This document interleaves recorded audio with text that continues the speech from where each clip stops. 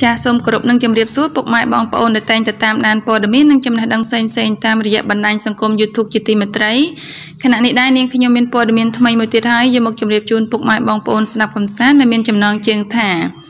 ក្រោយពីលោកអង្គញាលេងនវត្រាបានបង្ហោះសារសូមបញ្ចប់រឿងទំនាស់តាក់ទងនឹងបញ្ហានៅប្រលានយន្តហោះម៉ាឡេស៊ីរួចមកលោកអឹមជីវ៉ាក៏បានមានជាមតិលើកឡើងថាចាមុននឹងចូលដល់ខ្លឹមសារព័ត៌មានសូមពុកម៉ែបងប្អូនជួយចុច Subscribe like និង Share ម្នាក់មួយដើម្បីទទួលបានព័ត៌មានថ្មីៗជាច្រើនទៀតផងដែរចាដូចដែលប្រិយមិត្តបាន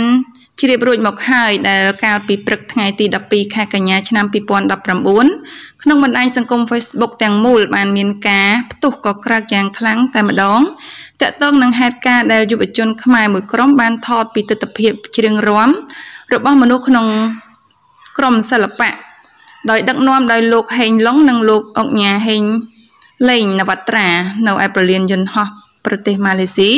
ក្នុងដំណើរឆ្ពោះទៅកាន់ប្រទេសកូរ៉េខាងត្បូងចា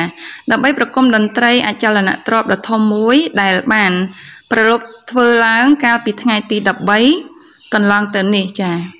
ដោយឡែកនៅមុននេះបន្តិចលោកអុកញ៉ាលេងនវត្រា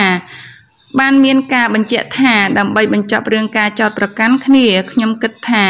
ការរាំនៅប្រទេសម៉ាឡេស៊ីជាដើមហេតុដូច្នេះខ្ញុំបានស្នើសុំបងហេងឡុងសូមបញ្ចប់រឿងត្រឹមប៉ុណ្ណឹងសូមកុំមានការប្តឹងបន្តវែងឆ្ងាយអីហើយសង្ឃឹមថាបងប្អូនទាំងអស់នឹងយោគយល់ដោយការគោរពស្រឡាញ់ពីខ្ញុំហើយការរាំរបស់ក្មេងៗនៅប្រលានយន្តហោះមិនមែនជាអ្នកសិល្បករទេតែយើងខ្ញុំនឹងទុកជាកំហុសឆ្គងបទពិសោធន៍ក្នុងការកែតម្រូវសូមអរគុណចាស់ជាមួយគ្នានេះដែរលោកអឹមជីវ៉ាក៏មានមតិយោបល់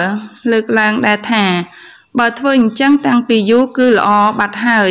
យើងជាខ្មែរដូចគ្នានឹងមានឋានៈខ្ពង់ខ្ពស់ការងារអុកញ៉ាពេលខ្លះត្រូវរៀនរងាប់អារម្មណ៍ឲ្យបានច្រើនជាងគេចាសសំទោសជាងយកភាពចាញ់ឈ្នះមកដាក់មុខបើខុសត្រូវកុំប្រកាន់អីនេះគ្រាន់តែជាមតិមនុស្សសាមញ្ញមួយរូប